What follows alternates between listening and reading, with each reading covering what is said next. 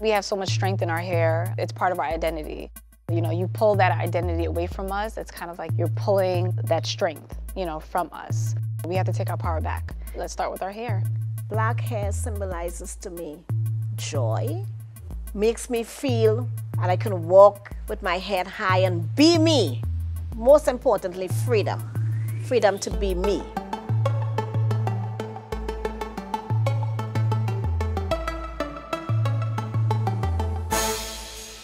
I'm a loctician.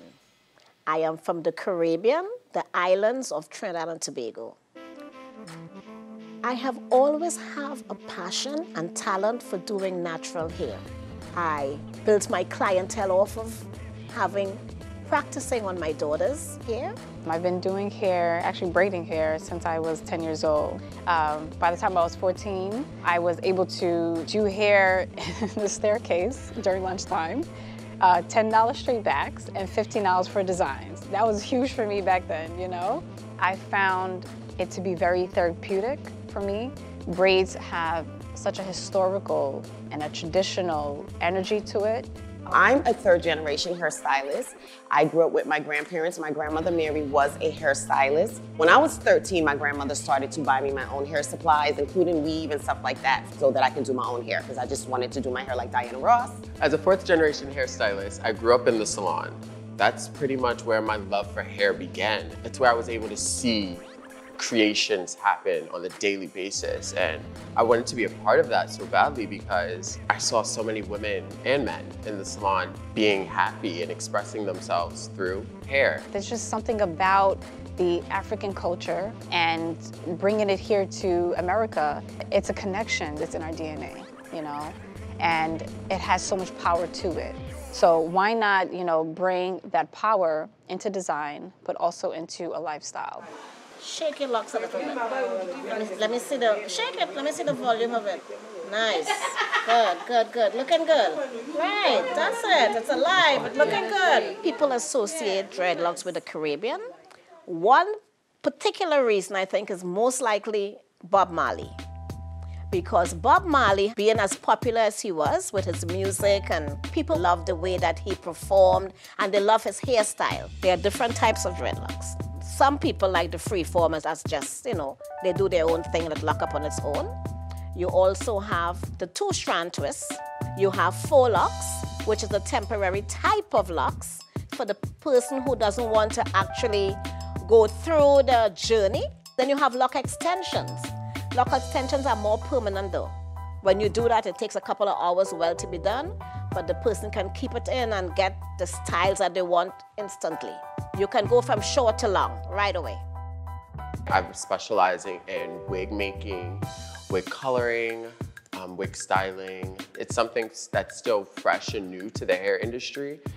And a lot of people just want a part of it. Like, it also allows so many women to have different hairstyles without affecting their own natural hair. I became interested in styling wigs because I fell in love with color in beauty school. And I saw an opportunity that I would be able to color hair to extreme colors and do extreme colors without chemically processing someone's hair. Wigs were not considered a good thing. But that has changed so much because of our ability to now make them look so natural. Now, I think it's almost like a status thing, you know what I mean? Like, if you don't have a lace front, girl, like, who are you even? You know what I'm saying? The difference between a weave is, most times a weave, there is some part of your natural hair out, maybe the crown, your edges. A wig is completely covered. The most popular right now are voluminous styles like body waves and curls. You know, people are loving texture. You know, curls, big body wave, things like that. Things that are easy to maintain. And of course, the silk press, whether it's a wig or your natural hair, it's actually one of the easiest styles to maintain. When my clients come in to have their hair styled, they're often influenced by like Ciara, Normani, Beyonce, of course. Oh, Gabrielle Union. When clients come to me, the styles that they really want to replicate is like the Rihanna braids, you know. They want box braids, and in that category would be like knotless braids as well. They want Marley twists. tribal cornrows, which the Fulani cornrows fall into that category. Crochet faux locks or crochet box braids, and braided updo. These traditional hairstyles, their meanings in Africa are different from the meanings here. We rock them for style. You know, they rock them because, you know, they're differentiating their tribes from one another. As soon as Black Panther came out, my phone was ringing like crazy. And most of the people who came in, actually all of them that came in, the young guys especially, they came in for that hairstyle. I think the actor's name was Michael B. Jordan. Thank you, Michael. You know what pepper sauce is? How pepper sauce hot? You're hot like pepper sauce. I started styling Ava DuVernay hair. She was looking for a hairstylist in New York City. And then at the end of the service, she said, I would like you to be my hairstylist. And I said, sure, I will.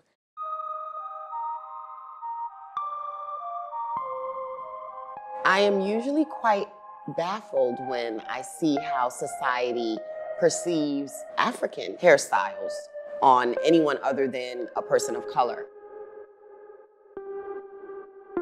You're wearing a history. So it should always be given its due credit because of the history and experiences that come with the hair, the braid styles. You can't get away from that. That is our culture. When I see people of non-African descent rocking cornrows, I want to have a conversation with that person. And I want to ask them, what made you want to do this hairstyle, right? And do you know the history of the hairstyle? Do you know the significance of braids? Braids is more than just a style. It's a culture, it's an identity. It's bringing us closer together, actually.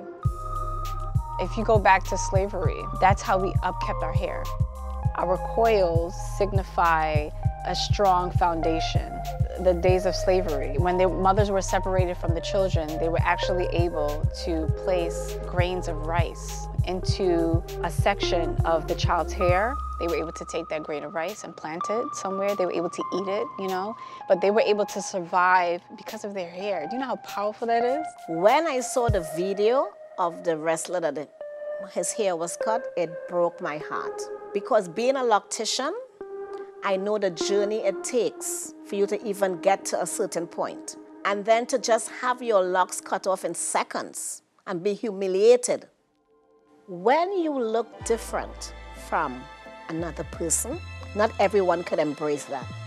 I think the Crown Act that Cory Booker wants to pass to prevent the discrimination of blacks wearing their natural hair in the workplace is a step in the right direction.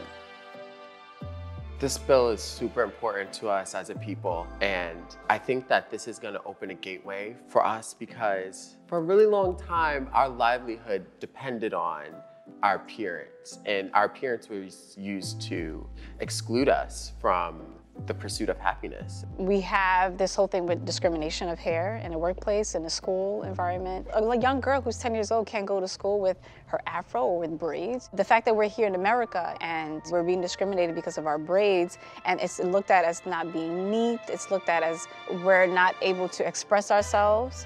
That's just what we do as black folks. Whether it's the length, whether it's the width, whether it's the color, whether it's the shape or the design. This is just who we are, and we just want to be accepted. The Black hair salon for the Black community is everything of importance, from hair care and maintenance to education in every aspect, from financial literacy, health, family issues, religion, spirituality. We talk about everything in the salon. We're talking about politics, we're talking about the new fashion, we're talking about celebrities, you know, we're talking about our personal info. The goal is always for people to leave here and feel good, and especially better than when they came in.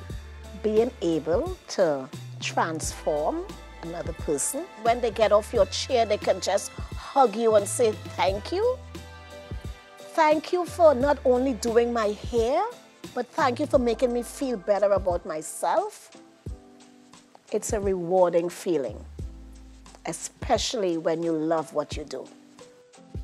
For me, it symbolizes everything to do with my ancestors and my culture, descendant of slaves, kings and queens, you know? Freedom. you know, beauty, integrity, strength, truth, awesomeness, you know, divaliciousness. You know, you see a black woman walking down the street with her afro, what do you think? You stop, you look, I stop and look like, damn girl. You know, very positive energy, you know what I'm saying? Chakras all in order, you know, energy's glowing and glistening. That's what, you know, black hair is for me.